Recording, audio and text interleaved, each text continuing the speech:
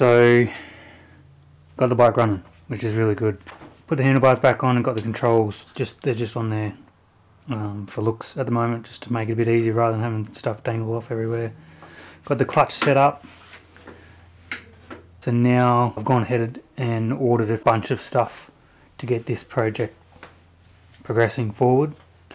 Gone and bought, so this is quite thin 0.5mm aluminium sheet. Got some gal sheet here as well, which is a bit thicker. I'll probably end up using that, but the idea is to remove this fuse/relay box, completely get rid of that, and then underneath here make a tray using one of those two sheets, and then I'm getting the Mo unit or the M unit blue, so that will replace most of those fuses, obviously, other relays, so the ones that don't will transfer into there. Yeah, clean up that wiring harness. I know that a lot of that stuff can go.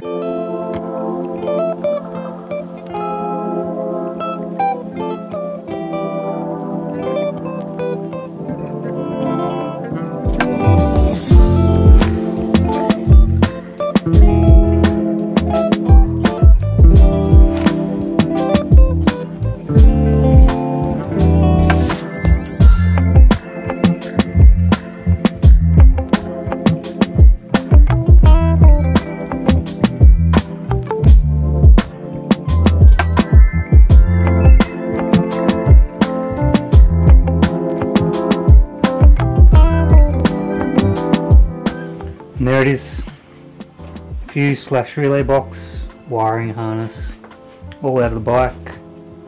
That's going to be very satisfying when this is going to be completely transformed.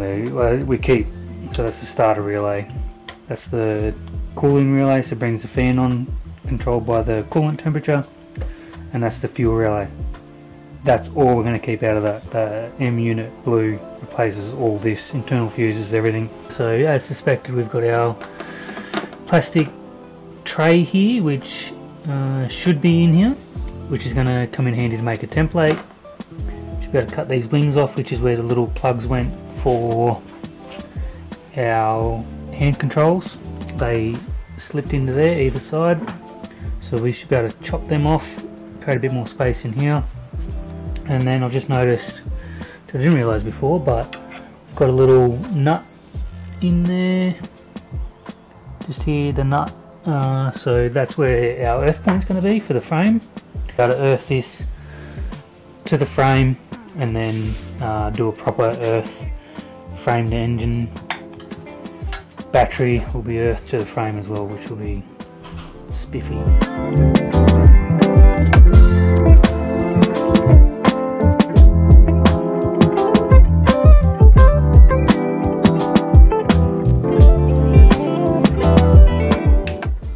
And there we have it.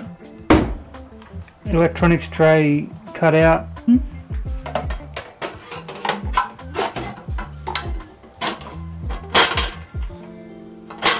So that'll sit in there like that.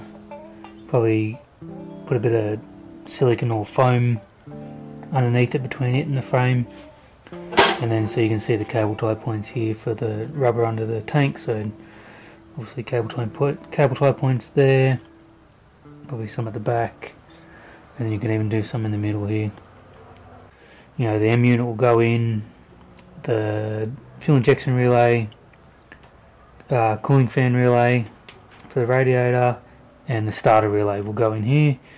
Put a fuse in there as well from the battery, make it look all smick. And yeah, we'll continue with that. Cut this down now. M unit's on its way, hopefully it'll be here couple of days. Go. Got ourselves some goodies. First package, just in time to get this sorted. Got our under tray cut out and marked up. Let's see what we've got in here.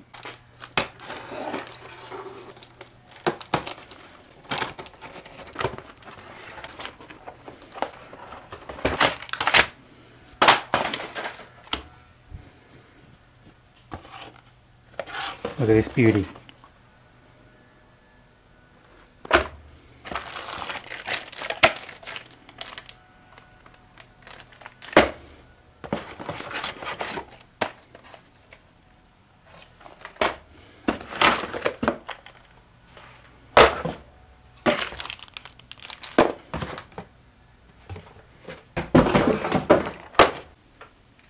Alright, so that was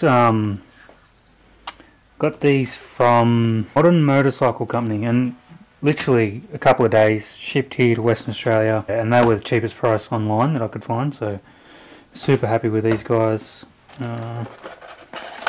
have we got in here? Oh yep, so that's our dash, Motogadget Pro, Mo unit blue, buttons, and then the breakout unit as well. So yeah, we'll be able to start fleshing this out properly now, strip that loom down and get a few things wired up.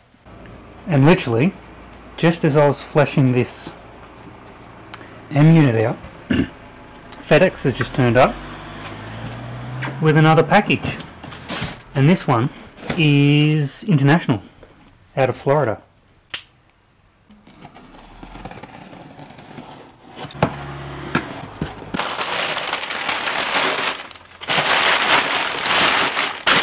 Alright, got our axle. So I bought the GXXR axle just in case when I get the forks, the upside down forks, the stock axle doesn't fit. I just bought it, it was from the same place. So, and then we've got yeah, the brake calipers to match the GSXR. There you go, Suncoast Cycle Sports. Yeah, in Florida, I'm pretty sure. So that's pretty good. So basically all we're going to need out of here is the starter relay, temperature control switch, and the fuel pump relay. These three here we'll take out, lay out on the bench.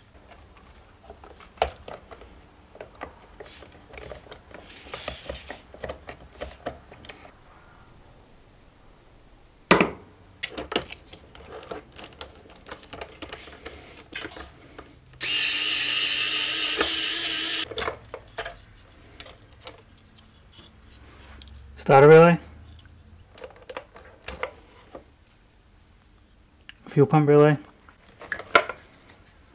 temperature switch relay,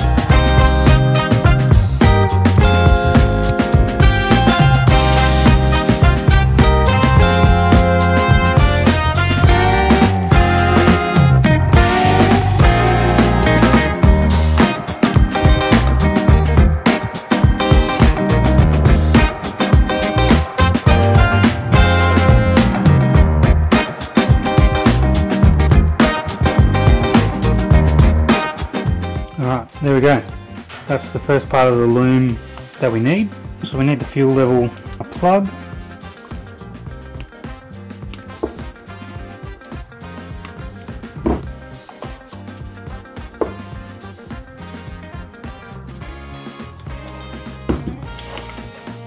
Fuel sensor plug. We're also going to need the alternator plug. I'll get that off later.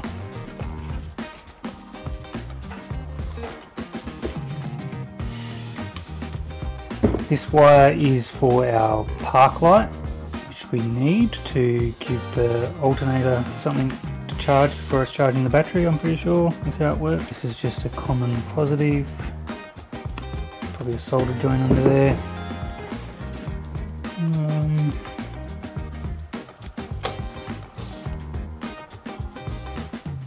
I'll find out where that black goes, what it does, but that's that part of the harness. As far as I'm aware, this we don't need. This is still a bit of a mess, but that's some of what we need. Just trying to figure out what goes where. This is our temp sensor relay plug, which will get plugged into our temp sensor relay. Yeah, we've got our diagram, so just looking at it, we've got green and brown, a couple of green and browns here. So what I can figure out is one goes down here to the horn relay, and that comes back out and goes into the fuses. So one of them will be power, and the other one goes to the anti-theft system, which we won't need. So basically one of them will just be power for the cooling fan. The other one comes out, there goes up the cooling fan motor, which is the purple and black. Purple and black, so that goes to cooling fan motor. Browns are our grounds. We've got a purple and yellow one, which goes... Sorry, purple and yellow... Ah yeah, purple and yellow is to the fan, and purple and black goes to cooling warning light. So fan, cooling warning light, grey and brown, and then there's a green and white. Grey and white comes along and comes from the fuse as well. Got a purple and green, which goes to the fuel injection unit. Purple and green comes along, plugs into this, which plugs into this, which then goes to fuel injection unit. It's the fuel relay. Fuel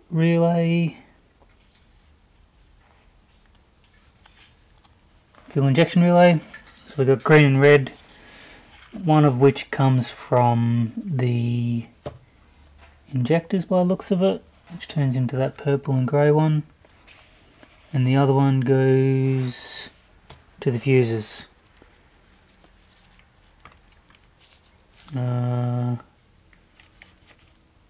Yep, so that's those. We've got green and yellow. Green and yellow goes to the fuses. So constant power. Red one comes from the battery.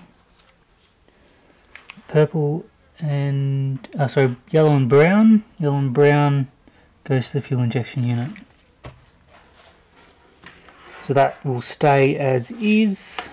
Got a few here from the ignition control unit, which go down to the coils, our new coil plug. We'll be able to get that nice and tidied up, and then this one here goes to our kill switch, so that'll get wired into our kill switch, green and yellow into our emergency cutout switch, and then the other two are for igniting each coil, and then blue and black has an extra one which will go up to the tack. Drilled some holes for the cable ties, got my foam installed, stuck on.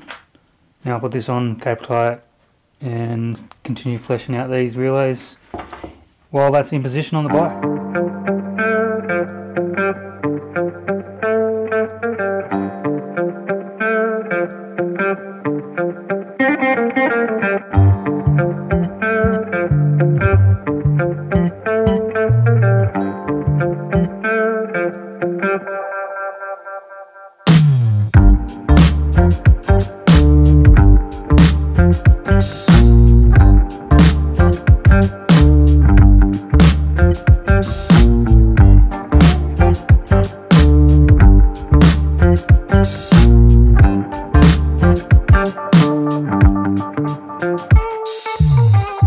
Got the relays held in place with a better velcro for now.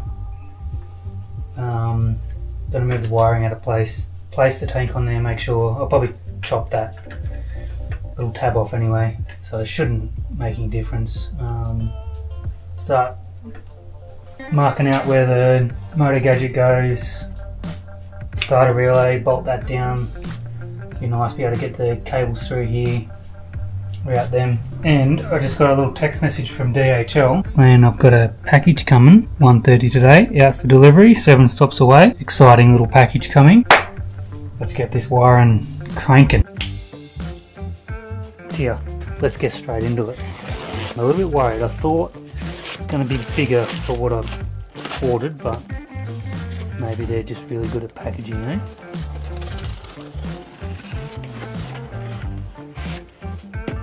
Really good at packaging by the looks of it.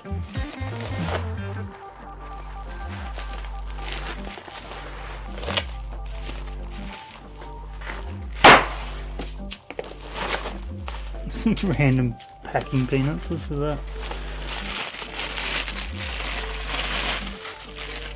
Our new air filter.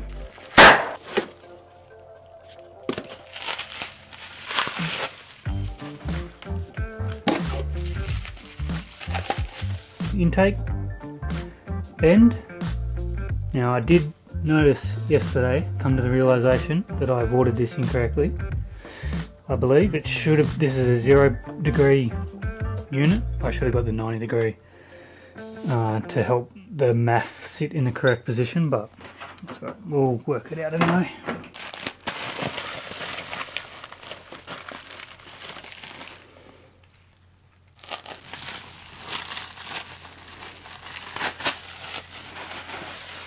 Hopefully we've got some mounting hardware for this, but we'll figure it out. So reset 1, that'll be the gear lever side. Reset 2, the brake side, and then that's the brake lines with the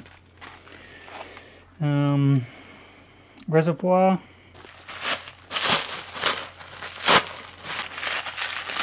So I believe these are for the resets. I bought the 3-position adjustable, so assuming that these will go on to the bike, and then you'll be able to adjust the position of it.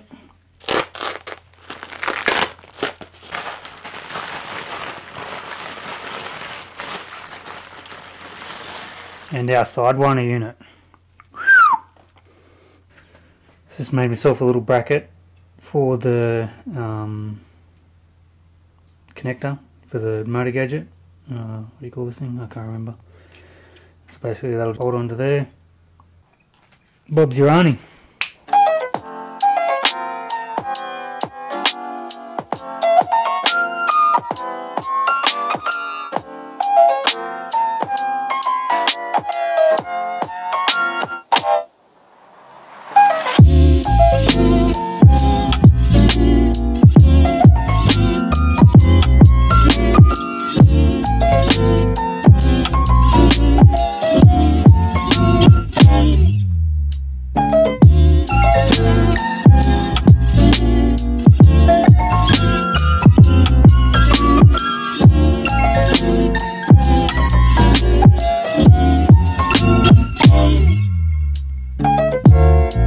So that's our little inline splice join we just did there.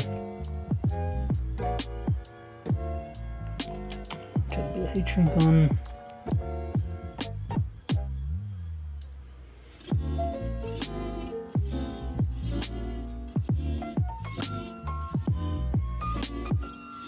So yeah, by the looks of it, this one goes to the ignition. So essentially it's the kill switch is what it was on the old drawing. So it goes to the fuel pump, to the injectors, and to the coils as well. So this one here will join up and go into the ignition switch. Yeah, essentially being the safety. Alright, so I was just going through comparing the two drawings and noticed that there was black and yellow going up here to the EFI, a black and yellow going to the starter solenoid, and these both come from the start signal on the M unit, and then there's also one going to the ICU. I noticed I only had two going to the starter solenoid, sorry, so 1, 2, and I didn't have this third one. So what I've done is cut one of them and then done a splice joint. So I've got this one here which goes down to the EFI, pretty sure. No, ICU, sorry. So that goes down to the ICU. This one goes to the EFI.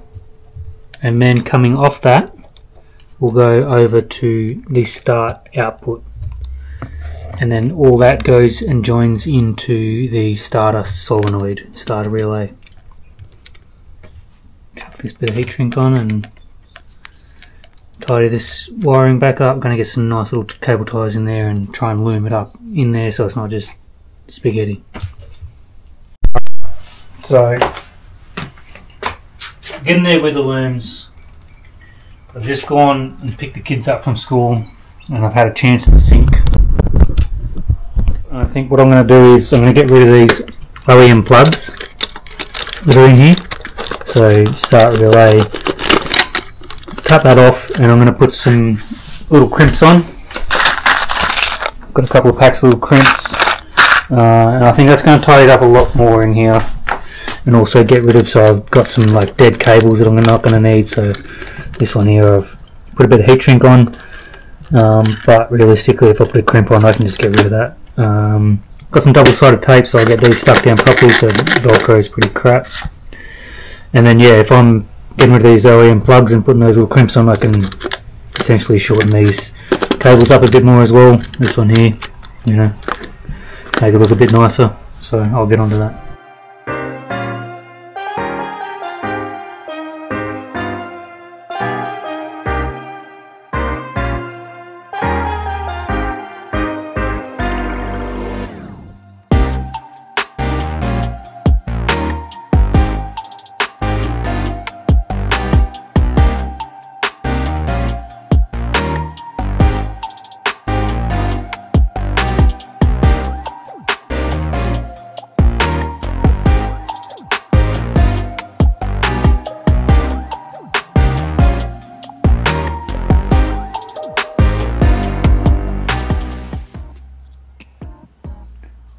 This bastard, little fly, made his way into me beer. Had a last sip. Got to spit the little bastard out. Alright, so little mini recap. Starting to loom this up. It's going to look messy, but you're not going to see it. The tank's going to be on it, but I'll try and do my best. So do a little solder join here with the earths, and I'm just reusing the existing lug that was on here. I've got this spare tail here. I can either crimp onto here or find a bunch of earths that need to be soldered on and do that. This is the current one that comes from the temp relay. So yeah, what I'm doing here is the fuel pump's going to plug straight into this, which is pretty much from factory. So basically if we look here at this 1 mil red and green, comes from there, goes down to the fuse box, feeds the 2 green and whites. One green and white goes to the fuel pump and the other green and white goes to temp sensor relay, which shoots off to the temp sensor. So I was going to put the temp sensor onto, so I've got this one bridged, so it's essentially feeding the fan and the temp sensor. I was going to put it onto auxiliary over here for the M unit, but I may just keep it factory and feed it from the fuel relay. I think I'm not sold on that yet. I'm not sure where I'm going to head, but I think that's the way I'm going to do it. So essentially the reason I've left this in is because I just don't want the fuel pump to keep running. It's not going to be an issue because you've got the return bypass to the tank, but essentially this unit here controls, or maybe, sorry, the other one, the one that mounts under the seat, controls this already, so I might as well leave that in. It's getting left in anyway, so I might as well have that control the pump and potentially the temp sensor. Yeah, getting there. A little bit messy still at the moment, but yeah, we'll clean most of this stuff up, hopefully start wiring the M unit soon, get some power through, power cables. So power cable's got to go onto this unit here. Get this one joined on, just got to get some lugs. Yeah, that earth needs to be crimped, and then the battery from the auto circuit breaker to the M unit needs to be done as well, so we'll get onto that.